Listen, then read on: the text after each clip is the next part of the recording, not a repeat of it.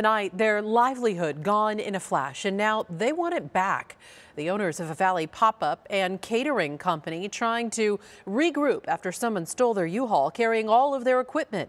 ABC 15's Ashley Paredes speaking with those owners tonight.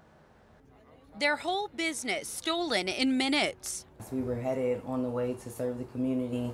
We were headed to go do something we love to do. Husband and wife Tasia and Aaron Jr. own Hot Sauce and Pepper. It's a vegan pop-up and catering business. A bulk of their income made by attending events. Their most popular item? Deep fried cauliflower, but we call it caulifire. Everybody calls it caulifire. The couple transports their supplies to and from events in a U-Haul cargo van. This past weekend, they were getting ready for First Friday on Roosevelt Row, but those plans brought to a halt.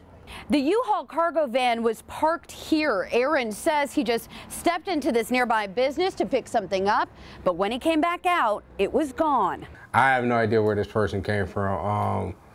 Either they came from the bus stop and I didn't notice them, or they came from like walking through the complex from the back and, came around the building and seen it and took their chance. The couple filing a police report saying at least $5,000 worth of items were stolen during that bold theft in a Tempe parking lot. Our outdoor fryers, which are 9-gallon propane.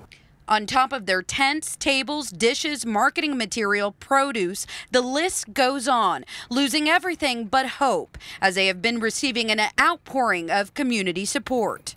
Any moment that we had feeling down or discouraged immediately was wiped away because it just started coming in. It's been like a flood ever since.